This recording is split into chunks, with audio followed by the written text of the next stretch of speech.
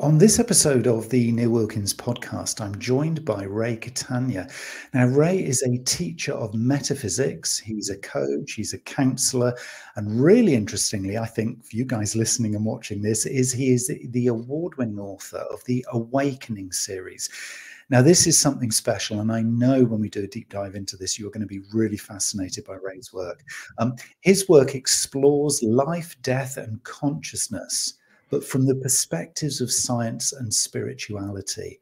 So rather than maybe the way that you think about consciousness, Ray goes to different places. And so this is going to be a really fascinating conversation. So welcome to the episode, Ray. Thank you so much, Neil. Thank you for having me. It's an honor and a privilege for me to be here with you today. Thank you. Well, likewise, and I think it was a really kind of serendipitous, if there is such a word, connection that we had, because I guess we both found each other pretty much in the same moment on X, formerly Twitter. I was kind of searching for a whole range of different topics, and I think you were kind of looking for, I don't know what you were looking for at the moment, but we kind of just literally connected and followed almost simultaneously. Yeah. So this kind of episode, this conversation felt like it was just meant to be. And we've been, hatching this plan to talk and record and sort of see where we go with this for quite some while, haven't we? Yeah. Oh, yeah. Absolutely. I feel the same way. It was very spontaneous the way we met online, and then trying to put this together for some time, unfortunately, due to the time differences. But I'm so glad we're here, and I'm happy to be here with you, and I'm grateful. Sometimes you just have to trust that it is going to happen. Indeed. Yeah, the administration of this has been a challenge, should we say, just because we're so far apart geographically. But I'm thinking and I'm feeling actually so close in terms of mindset and kind of thinking and philosophies. But I want to kind of explore that a bit. Ray, for people who are not aware of you yet, or really conscious of the Awakening series, do you want to give a little bit of a background kind of story as to, your kind of roots and where you find yourself? Absolutely. The Awakening series is a 2-book series, and the way it began, the first book is called The Atheist and the Afterlife. And the reason I'm giving you the title is to kind of give you an idea of who or what I was in the past. And I think if you kind of understand where I came from, you'll get a better understanding of where I'm at today. And it was during the writing of that book where I started with my childhood. It wasn't a pleasant childhood, particularly a lot of drama and trauma and fighting, and you get the idea. So as a small kid, 5, 6, 7, 8 years of age, to avoid what was happening in the household, I would try to isolate myself, try to hide more or less in a closet, under a bed, in the basement, out in the yard, whatever I could do to not be involved in what was happening, spare myself from that, and try to not hear it, because again, I'm a small kid, and I'm scared, and I can't do anything about the situations. So I would more or less go into like a meditative state. Now, I don't know that at the time, of course, I'm very young, but I'm trying to exit the situation that I'm in to the best of my ability. And eventually later in life, I will realize that actually is a technique that we can all do. We can remove ourselves from a traumatic situation. The body and the mind are separable. And it's a protection mechanism that kicks into many folks when they're in a situation where they're very close to dying or death, or that they will actually leave their bodies before it occurs, as to not experience it, right? And even if one doesn't die, they'll return, but you'll it's almost like, so you don't feel the pain when the pain is coming. And so more or less what I was trying to do was escape, and being alone for hours and hours on end. I would be staring at a wall or something. There was no phones. I didn't have a TV with me. You know, we had TV with rabbit ears back then. It wasn't even cable yet. So there were no computers or anything. So it's just me and a wall. And you stare at a wall for as many hours as I have, day after day after day. Eventually, what you'll see is that there's more to the wall than meets the eye. The wall is made of energy, and you can start to see the little lines that are in the wall. And you can start seeing that in other things as well. I saw it in grass, and I saw it in trees, and I saw it in, you know, inanimate objects. And as a kid, I didn't really think anything of this. I didn't think it was strange or weird or anything like that. But I started to form a bond with energy, and I started to understand it. And it was now coming from a place of chaos in my childhood. I chaos was my comfort zone, I call it, okay? Because what we are as children is what we become as young adults. We take that with us. We're almost like we're programmed, like a computer is programmed. And so my programming consisted of anger and violence and pain and trauma. So as a teen and into my 20s, if the situation I was in didn't have any of those elements, I would bring them because it was uncomfortable for me to actually have normalcy. And this happens to many people who are subject to this because we think it's normal. I can navigate chaos. I was good at it, but give me a regular situation where things are supposed to be calm and normal, and I don't have any much experience with that. So I would put myself into dangerous situations as a young person, and in my 20s, especially, you know, as teens into 20s, I would, you know, be in some really bad situations. I worked for some shady characters. So I can remember on occasion, there were shootouts in the place where I worked, and one in particular, I hid behind the bar, and I was just trying to figure out how am I going to get out of this place. And I got this overwhelming feeling that there was a being that was telling me how to get out of the situation. And what he said, or she, was side door, side door. Now, I don't hear this with my ears. I don't see this with my eyes. It's just information, like a download, if you will, right? And it says side door. So I know there's a side door right there. But in order for me to get there, I've got to come out of hiding, and the shooter's going to see me. So I don't really know if I'm going to make it there. It really didn't sound like a good idea to me, but I kept getting this again and again. So I went with it, and I ran for the door, and I pushed the door open. I got out of that door, and then I had to make a left and go down this very long corridor to the next door, which was a fire exit that would get me out to the parking lot. And I did. I made it, obviously, and I got out that second door. And don't you know, this is ironic. I parked my car right outside that door, and I never, ever, ever parked there.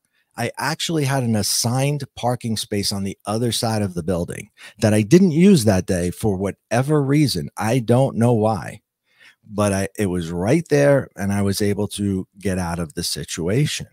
And I had a lot of these, because not all shootouts, but I mean, a lot of these situations where I probably should be dead and I'm not. And it's because I've had this presence that has guided me in some of the worst situations anyone can have. There was one when I was very young. I was about 10 years old. My parents took me to the beach, and they were up on shore, and I went into the ocean. I was a decent swimmer, so I really enjoyed it. And I went out and I swam, not really that far, but the undertow became very, very strong, and it pulled me out and pulled me out. And before I knew it, I was pretty far, and I was trying to swim back to shore. And what happens with the undertow, it's almost like you're swimming in place because you can't get forward. It's pushing you back as you're going forward. And the lifeguard, I kept trying to get his attention. I was waving, and I was trying to get my father's attention, who was on shore. And they were concerned with a group of kids that were on the other side. There really were no kids where I was. It was just me. But then there was 10 kids on the other side. So that's where the focus was, not on me. Now I'm starting to go under, and of course I start to panic. I'm young, I'm scared, and I'm panicking. And that's the worst thing that can happen, right? So in this moment, here's this presence, this being, and who tells me, calm down, swim sideways, and take all the time you need. So I'll never forget that. Calm down, swim sideways, and take all the time you need. So that's what I did. I began to swim on an angle until I got to shore. Now, I know today that that's what you're supposed to do in an undertow situation. When you can't get out, you go sideways. I didn't know that at 10 years old. I had no idea. And the panic was gone. It was almost as if this feeling of calmness just took over every inch of my body. It was a feeling of warmth, and it was a feeling of comfort, and in the worst possible moment. So had that not transpired, had that not been given to me, I wouldn't be here. I definitely know that for a fact. So this being has always seemed to be there when I needed him to be there, but I don't acknowledge him because I'm raised in a Christian home, and like I said, I was very unhappy with my home. So anything that my parents believed in, I would go the opposite direction, right? I was very rebellious for that reason. So I chose to be an atheist. Plus, I really found it hard to believe that there is this loving God that would allow these things to occur. What did I do to be in this situation? All those types of questions that just didn't really make sense to me. And this is why I gravitated towards believing in nothing. And the more I thought about it, the more it resonated with me, atheism. So I went through these years being an atheist, even though these things are happening. And then it was, I was 20 years old when I had my actual NDE, which, I find it ironic that they called the one time that I really did die is called a near-death experience. And the times I survived, doesn't have a name, but I guess we'll call those brushes with death. But my actual NDE, was, about the age of 20. I was living at home with my parents. My bedroom is on the second floor, and it's directly above the kitchen at that time. And my bed was right above the stove. What happened was all night long, that stove was leaking natural gas, which is what it ran on. But nobody knew. There was no other than the smell, but everyone was asleep. So I wasn't smelling anything when I'm asleep. And it was rising and rising, and I was breathing it in for I don't know how many hours. And so my mother gets up in the morning, and she goes to turn on the stove, and there's this big blast of flames, and it catches the wall on fire behind the stove, and it's smoke, a lot of smoke. But the smoke and the fire was put out almost immediately by my father. It wasn't that big that it couldn't be put out. And it was neither of those things that took my life. It was the gas, because the gas continued all night long.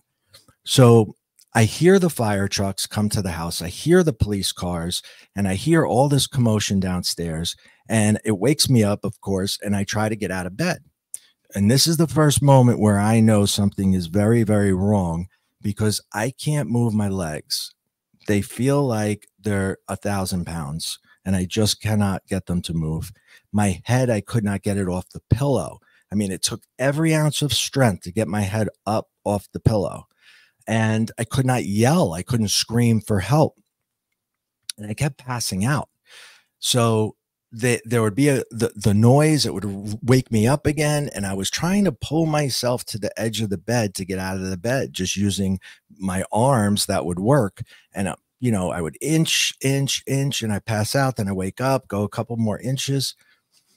So finally, I get to the edge and I tumble out of the bed and I land face first on the ground. And they hear the thump. And that's when everybody's like, oh my God, Ray's upstairs. Right. So, but here's the thing. Here's the most amazing. This was not the most amazing thing, but to me, it was very, very unusual.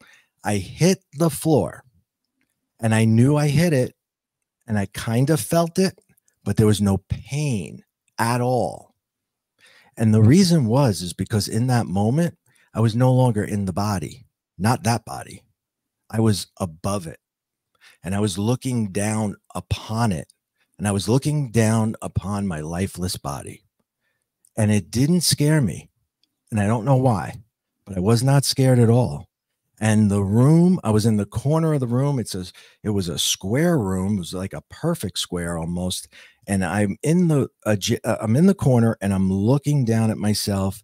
And in the adjacent corner is a huge white light that shined upon my energy, not my dead body, but my energy that was floating above the body. And this light brought euphoria, painlessness, love, compassion, peace, every possible positive emotion that you can think of, all rolled up into one. It was extremely euphoric. And it was beautiful. It was amazing. And I wanted to stay in the light. I was one with that light. And I start to go farther into it because here's the being at the end of the light saying, Ray, it's okay. You can come into the light. And I trusted, and I did. And I began to go in. Now, as you get farther in, the euphoria increases and increases. It gets better. So it feels better. If that's possible, it feels even better. And it's in this moment that my father comes bursting through the bedroom door, kicks the door in, finds me on my dead body on the ground, scoops me up, and he's screaming for the paramedics. He's distraught and he's crying and he's holding on to me and he's rocking me back and forth and he's screaming for the paramedics. And I'm watching this. I can tell you that my father has probably, that I can recall, hugged me maybe 5 times. And one of them is when I'm dead. That was missing for me in life. I wanted to have a better relationship with him. I didn't really feel loved by him. And when I witnessed this, it made me feel loved. And so I wanted to go back. And I asked if I could. And it was almost like a negotiation kind of. I was like, I can't leave him like that. I made it about him, but it was me. I wanted to go back. I wanted that love. And I wake up. I'm no longer in that room. I woke up. I was on the living room floor, not in my father's arms anymore. The paramedics were working on me and they had all their equipment and they're yelling at each other, bring up the truck, bring up the truck. That means the ambulance. I found that later. We have to get this guy in. And I'm like, guys, whoa, wait a second. What's happening here? I feel great. I feel amazing. I mean, this is probably the best I've ever felt my entire life. And they're like, son, you're far from okay. And we're going to bring you to the hospital. And I was like, I don't think I need that. I feel, did you hear the voice? Did you see the light? And now these guys are looking at each other like, okay, this guy's out of his mind. And I just shut up because I don't want to wind up in the wrong hospital. Right. So I just kind of keep my mouth shut. And so they bring me to the hospital and, it later, when you come back to your body, you feel great in the beginning, but actually when the pain kicks in, it's like a bomb goes off inside your body because every little thing that you feel physically right now is amplified because you were energy. You were out of the body. So you didn't feel any of the little aches and pains that you have. But when you come back in, you feel them all. And it could be that little, pinky that you broke 5 years ago that didn't really heal properly, that just maybe bothers you a little bit. Now that's amplified by 10. So all of a sudden, everything hurts. And needless to say, I don't even think my father came to the hospital. I think my mother was there. So I never got that love that I was looking for anyway. So in this moment, I just wanted to go back to the light. I messed up. I wanted a do-over so bad. I don't know what the hell I came back here for. And after the NDE, I chose to go back to atheism, even though what I saw, even though what I heard, what I felt, I justified it away. It was easier to do that. So here's what I did. I figured the white light, I probably fell in front of a window. I know I fell in front of a window, and it was probably a sunny day, and the white light was the sun shining on me. And that gave me that warmth feeling as well.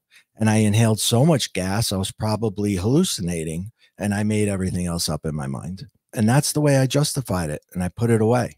It was not going to be a religious or spiritual experience for me. I would not accept that. But now, being a young person who can see energy, and being a young person who crossed over to the other side and came back, these energy beings came with me. Like I'm a direct portal now. I'm a conduit for them to this world. And I don't understand this at all. I moved out of my house and I got my first apartment, and I was psyched. I was like, this is going to be great. We're going to have parties. We're going to have chicks. It's going to be awesome, blah, blah, blah, blah. None of that ever happened. None of that happened, because every time I would go into this apartment, it was filled with people. There was no one there, but it was filled with energies that felt like people. So it was kind of like I was in a nightclub and I'm trying to wiggle my way through my own living room when there's nothing there. And these energies would push up against me, and I would feel them, and I would see the lines going across the white paint, because I never painted. So it was white. You could see dark lines just flying around, and I could feel the presence, and I could feel their energy.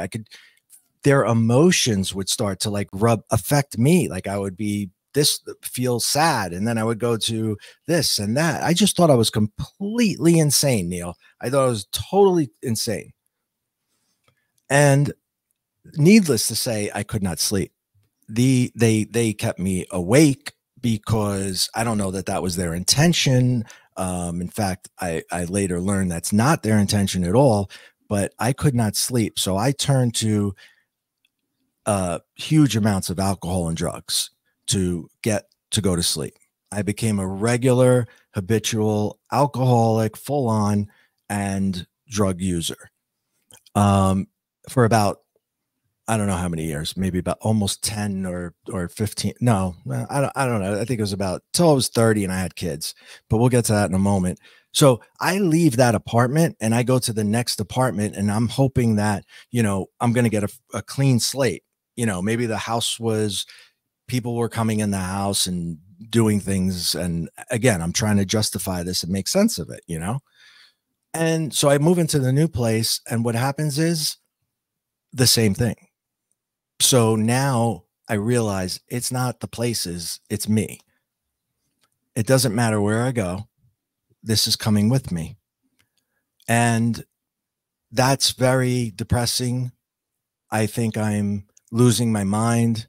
I'm trying to navigate, being a young person, having these things happen. I tried to tell my mom about the NDE. She told me I was nuts. I was crazy. She denied that it ever happened. I mean, I've made my peace with my mother. I love her. But it wasn't until the book was published that she finally called me up and said, I'm sorry, you must hate me. And I said, no, I don't hate you. And she not only told me I died once, but I actually died 4 times, They had to resuscitate me 4 times. And we actually had a bonding moment over that. We became pretty close. It wasn't, now at that time she was 82 years old. But I'm grateful for that moment. And now I'm trying to move on with my life, and I'm not afraid of death at all, because I'm just, in the back of my mind, I know what happens. You go into this light and it's pretty awesome. So I don't fear death. And I try to up the ante with how close can I get to death? In fact, there was one time I was working a job that I really hated, and I didn't want to go to the job anymore. And I had come across one of my friends, and he was spending money like it was water. And I was like, well, where did you get all this money from? And he said, well, I had a car accident and I sued the people and I got a boatload of money. And I was like, wow. And I said, well, what happened to you? And he goes, well, I was injured. I have some permanent injuries, but it's not debilitating. And I was like, that's incredible. I want that. So I tried to manufacture in my mind an automobile accident where I could get hurt just enough to get a bunch of money, but not be, overly injured, right? Like I could still function. And I thought about this every day as I had to drive to this job. I don't want to go here. I don't want to go here. I want this. And I literally manifested this car accident because it did happen. I was driving to work on a 3-lane highway, and I was in the middle lane, and the car that was in the right lane decides to cut into my lane, not looking to see if there was anybody there. I was there, but he doesn't hit me. He goes back into his lane, and that's not the car I have the accident with, and I'm going to tell you why. But to understand my mentality, I was so angry that he did that I had to pull up alongside of him and yell at him and tell him everything that I thought about him. This is where I got myself into trouble, because what I didn't do was look right in front of me to notice that the traffic came to a dead halt. And I drove right into the car in front of me. And it's a 55-mile-an-hour speed zone, and I was probably doing 10 miles over that. So I hit this car at 55 or 65 miles per hour. And my car was spinning, and more cars were hitting me, and I would spin and more cars were hitting me, and I just said, make it stop, make it stop, make it stop. And my being friend said, get under the dashboard. And that's what I did. We didn't have to wear seatbelts back then. It wasn't a law. And I got under the dashboard, and I put my arms over my head to protect my head. And had I not done that, I definitely would not have lived. And when all was said and done, my car was up on the divider sideways or on an angle. And the car was basically crushed around me, and I was faced the wrong way on the highway. I don't know this yet until I see the police report the next day, because I'm out of it. And I just remember the police officer, who was a lady, and she said something like, is he with us? And I knew that meant, is he dead? And I couldn't move much of anything because I'm trapped, but I tried to move my finger. So, because I didn't want them to say, okay, this guy's dead. And silly, but I just wanted them to know I was alive, So, so sure enough, I was significantly injured.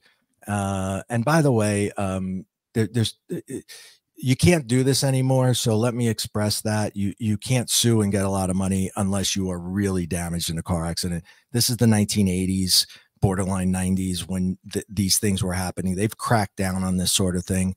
And I did sue and I got money, but it was not worth it. And I was injured, and there's no way I would do it again. But the point of it is, I manifested that. You can manifest bad things. You can manifest good things. And looking back on that now, that was something I brought about in my life.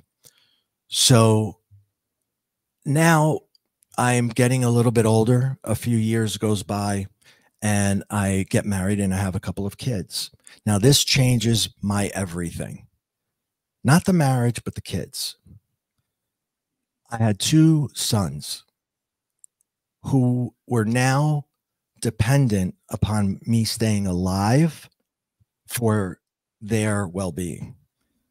I now had a reason for living. I never had that before. So the second book is actually dedicated to them, because they gave me more than they know. And it wasn't until that book was published and they were in their 20s that I actually told them this. Because who wants to admit that, you know, that's the person they were. So I checked myself into rehab. I drove to rehab and I gave them my keys and I said, do not let me out until I'm well.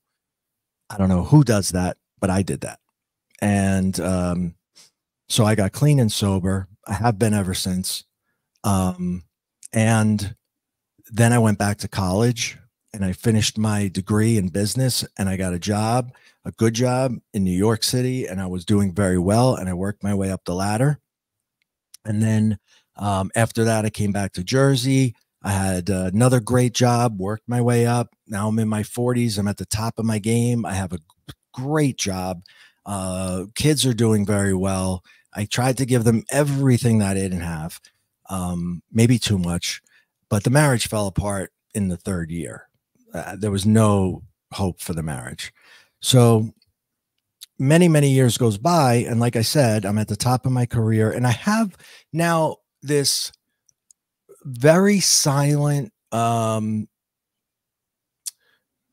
relationship with the energies. They're not gone, but they kind of know I can't help them and I don't know what to do with them. And I just think that they're not real anyway, but they are very real and they're always kind of in my proximity. But since I can't do anything for them and they know that, they don't bother me anymore. And it was kind of like a ceasefire. And that went on for a very long time until I decided to date again. And, you know, I was very nervous. I'm in my late 40s, mid to late 40s. And you go online. That's how you meet somebody nowadays, right? So I was going through the different websites that you could choose from, trying to decide which one would be the right one. You know, had a lot of self-doubt in myself. Like I remember asking my friend, well, how marketable am I? I'm a single guy. I'm raising 2 kids, blah, blah, blah. And he's like, are you crazy? What is wrong with you? Get out there. Give me a little pep talk that you need. And I did it. I looked at one of the sites. I came across it, and they give you a couple of examples of ladies in your area to entice you to get you to join the site. And there was one picture that I'll never forget. And as soon as I saw her, I knew that was my wife. And I joined that site to send her one email, only. And I told her this. I explained what happened. I went to the site. I saw your picture. My name is Ray. You are my wife. You just don't know it yet. And call me back. It was a little more funnier than that. And I actually took the real email is in the book, and her response is in the book as well, which is really funny. So anyway, she did get back to me and she's like, you're crazy. You sound crazy. And I said, yeah, I am. I definitely am that. She says, why don't we get together? And we did, and we're married, and we've been married ever since. And we have an incredible relationship. But here's the thing: in the beginning, the early days, when you start to get serious with somebody, you ask them, and she asked me, what are your spiritual, views? You want to kind of, she had 2 young kids that we'd be raising together, and I have my 2 older ones. So I guess she wanted to be on the same page, and that's understandable. So when she asked me, she says, what are your beliefs? And I was like, I don't know, what are yours? And whatever she said, I was just going to agree and say, yeah, me too. But she didn't answer me. She said, well, why don't you give it some thought? And I said, honestly, I've been meaning to give it some thought. And it really was on my to-do list, but work and kids and other things always came first. So she a couple of months later, it's my birthday. It's going to be my birthday. And she says, for your birthday, I'm going to buy you a spiritual clearing. And I was like, oh, okay, that's terrific. I have no idea what that is. I said, is it like a massage? And she's like, no, not at all like a massage. She's like, in fact, you're not even going to be there. You're going to be wherever you are. It's distance. She's going to call you and let you know that it's about to begin. And I was like, great. Will we have cake? I wanted something out. I don't understand what this is. I have no idea. So, it transpires. She calls me up on the phone. The woman calls me on the phone. It was 10 o'clock. And she says, I'm about to begin. I'll be done before noon and I'll call you back when I'm finished. She goes, don't take out any appointments and certainly don't make any life-changing decisions in the next 3 days. And she says, you might feel a little strange for a little bit. And I was like, okay. I was very polite, but I was like, whatever. Okay. Thank you very much for your time. I really appreciate it. And I hung up the phone. And 2 hours later, she calls me back and she says, I've completed it. And man, you had this and this and this and this. And you're aligned. It took a lot of work. I just want to let you know. And I was like, oh, thank you so much. I really appreciate it. And again, I don't believe in anything. So I just thanked her for her time and looked forward to my cake. And about within 10 minutes, I go to the bathroom and I am wobbly. My equilibrium is off. And I'm just like, whoa, what was that? And I kind of just try to like shake it off and go to the bathroom and come back. And then it comes back again. And I start to feel like the energies are pushing up against me again, like I had in my apartment years earlier. And that feeling was horrendous. And here it is again. And this is where a defining moment. This is a defining moment. If I know it should have been the NDE, but this is what it was. This is the first time I see in my mind, in my consciousness, a person, not an energy, the actual silhouette of a person, their face, their body. This man was a big guy. He had a beard and a mustache. He had jet black hair. And he says to me, I effed up. I made a mistake. You can help me. No, you can help her. I cannot. I effed up. I made a mistake. You can help her. I cannot. And I'm just stunned, and I'm like trying to shake it out of my head. Like, what was that? And it comes again. And an hour later, it comes again. So finally, I have to get out of work. And I say, I got a bad headache. I'm going home. This is a Friday. And I go home and I go to sleep. Saturday, I wake up and there he is again. And it's like I'm watching a movie screen. It's in my mind.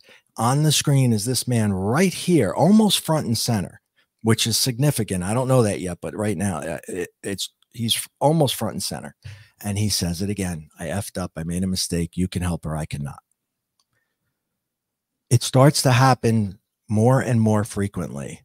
It almost feels like it's every hour on the hour.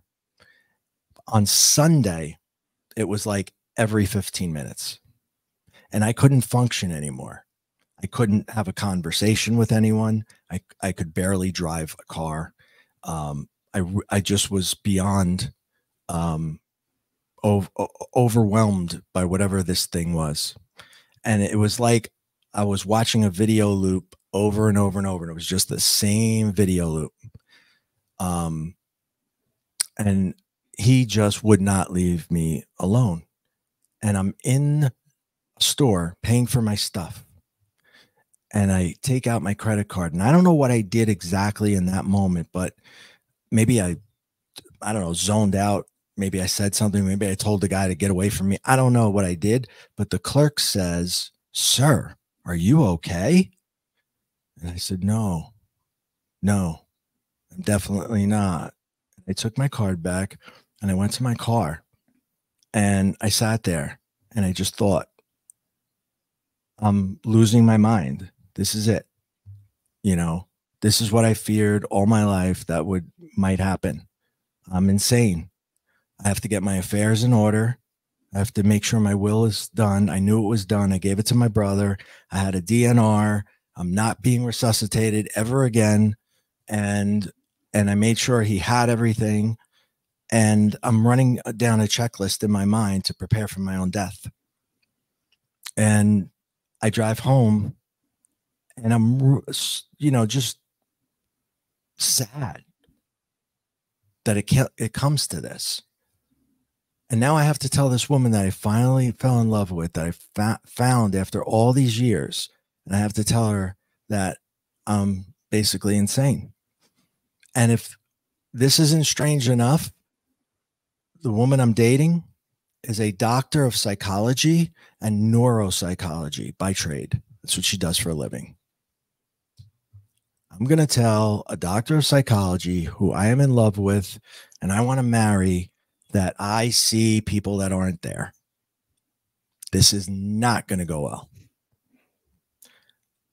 But I figure I will lose her, but because she's in the field, she'll get me the help I need. She'll point me in the right direction. So I proceed to tell her what I see. And I said, it's like a movie screen. It opens and this guy comes forward and he says this and he looks like this. And she says, oh, that sounds like my dad. And I said, your dad's dead. And she's like, right, exactly. And I was like, what are you talking about? And she goes, I've been to mediums. And I was like, what the hell's a medium? She goes, you're probably a medium and you don't know it. And I was like, now I think she's crazy and I need to get checked, please. I gotta go, right? You're the one that needs help. But, my heart just fell to my stomach. As she's explaining this to me, I've been to a medium. My father comes through. He's very, very powerful. They always say he's almost front and center. No one's ever front and center. You're not allowed to be front and center. You have to be on an angle. But he's as close as you can get, which makes him this powerful presence.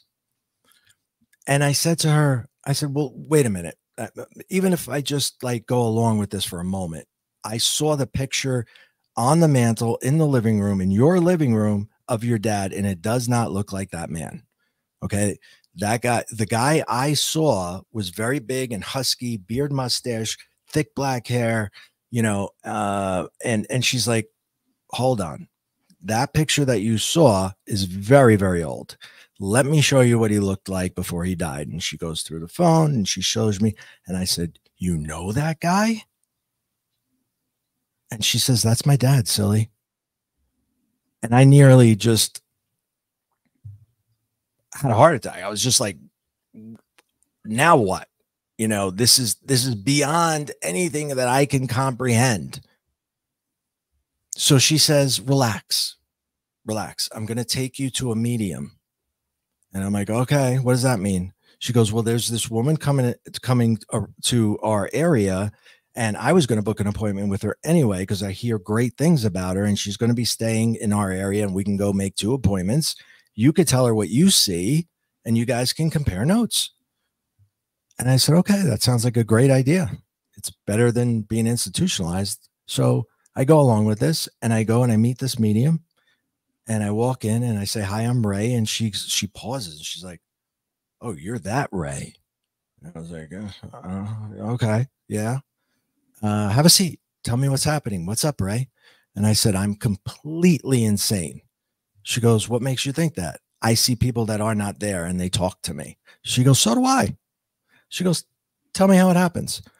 And I start to take her step by step. What happens? The vibrations that I feel first, the change in the room, the lines that shoot across. And then eventually a movie screen opens up in my mind. And as I'm saying this, she goes, stop. And I said, what? And she goes, that's exactly how I see it. She goes, in fact, that's exactly the way we all see it. And I was like, see what? And she goes, the deceased, the energy of the deceased. Spirit, she calls him spirit. I said energy. And I said, so I'm talking to dead people. She says, yeah, you have that ability. And she goes, by the way, that's pretty rare for a guy to have. And then I had 2 other ones in addition. I told her about premonition. She says, well, that's not mediumship. That's psychic. I hate that word. She goes, that's your intuitive. She said psychic, but I like to use the term intuitive. And then I proceeded to tell her I had written notes, and I did not look any of this up because I didn't want to go in with any preconceived notions. I wanted the truth. I wanted to know what this is. So I just read her my experiences. And by the end, I just felt so relieved. She's like, yeah, this is this, this is this, and this is this, and this is what's happening. And then she goes on to tell me her story. Her parents put her away in a mental institution because they thought she was schizophrenic. And I'm wondering now how many people get put away because they're thought to be schizophrenic and maybe they're not. So she takes me under her wing for the first year. And thank God she did that, because I desperately needed to understand, what was happening. But more importantly, I needed to know how to shut it off and turn it on if I wanted it, right? So she taught me how to do that. And she also taught me how to get in touch with my spirit guides, which I go on in the book. That's a long story in and of itself. The power that they have, the guides. But she's teaching me pretty much everything that I need to know to navigate the situation. I have absolutely no intention of using this. I just need to understand it. In fact, I don't want it. But, and at one point I remember asking her, can we turn it off forever? Because I can't take it anymore. I don't want this. I didn't ask for this. I'm good. And she says, give it 2 weeks. And if you still want to do that, we'll explore that. And I don't know if there's really a way or not, but she made me feel comfortable, and I was willing to give it 2 more weeks. And of course, at the end of the 2 weeks, I didn't want to do that anymore. So she takes me through the first year of mediumship. And then it's the following birthday. It's exactly a year later. It's my birthday again. And every time we come to my birthday, something monumental happens. And this time she says, why don't we go on vacation? And I said, great. She goes, where do you want to go? I said, I don't care where we go, but I need trees. And I don't know why. I know I need trees. And she's like, okay, so what do you have in mind? I said, I don't know, a cabin in the middle of nowhere with a ton of trees that I can just sit in front of and meditate for as long as I need to.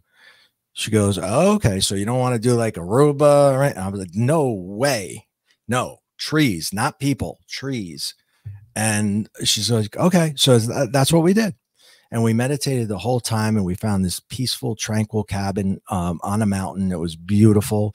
And we're meditating, and she takes something out of her bag that I had never seen before. It was a hand drawn portrait of her dad.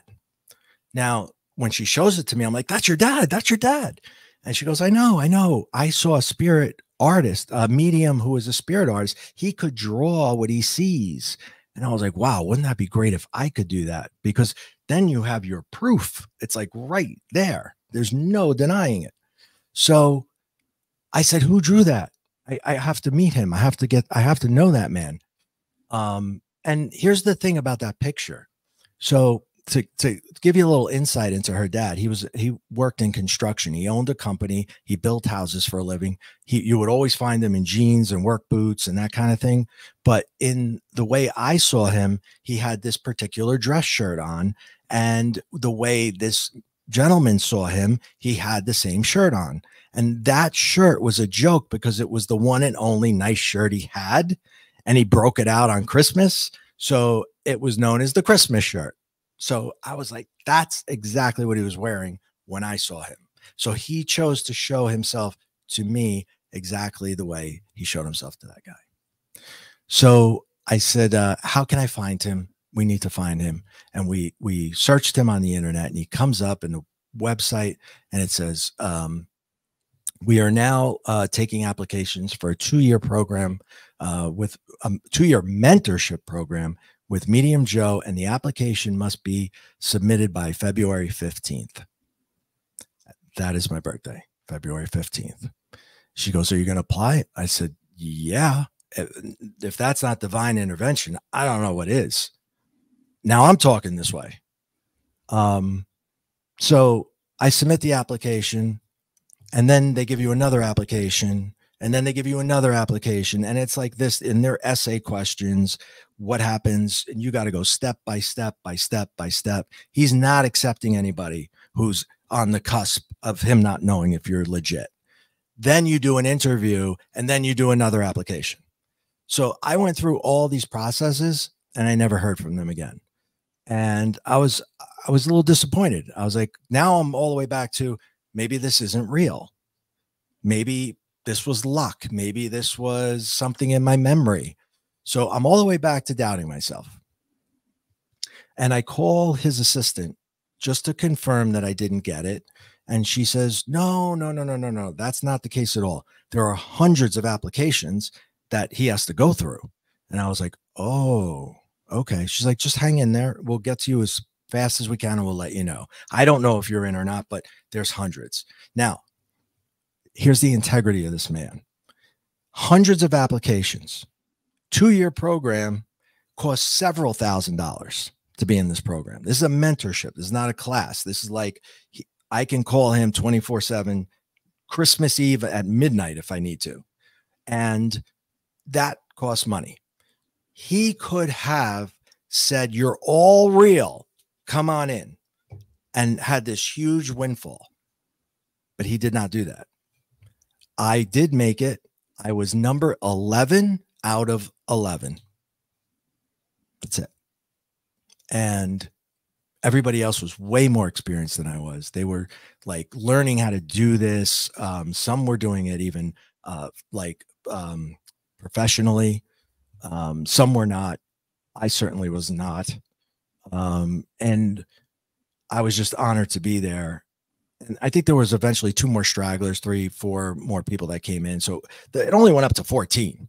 But think about, how much money that was that he just let go. The integrity of this man. I was like, that's the guy for me. So, I mean, if there's one thing that I live by, I know my integrity is the only thing I have. And there's no way that I bend that, break that. If I give you my word, it's done. And he's very much like that. So we just connected. And the more I got to go through this process, it became more than just mediumship. It became about spirituality. And now he's teaching me other things about life and universal laws and principles. And I'm like, you're my dad, man. I just love him so much. He taught me more in a year and a half than my dad did. He was everything that was missing for me. What a wonderful circle to kind of experience the fact that you begin somewhere and you go full circle through what is an incredible journey of discovery, trust, I guess, observation, feeling of, just being out of control, being in control, exploration.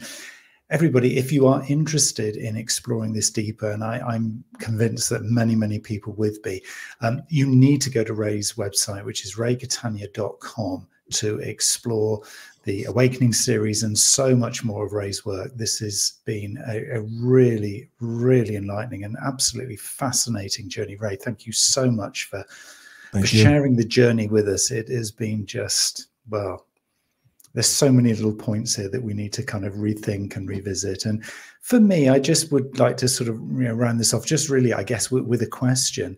Sure. The one thing that it seems that you've been able to do through all of this is just really trust, is just not push things back when you don't accept them, when you don't understand them. It feels that just you've been able to just accept, and that is just, from a human being, that is just one of the most powerful things you can do, isn't it? Yeah, I never really thought of myself that way. Thank you. I think that, you know, when somebody once, I don't know how I got on the topic, but I always say that my best days were not my best days. They were my worst days. That's the days I showed my character. That's the days I showed who I was.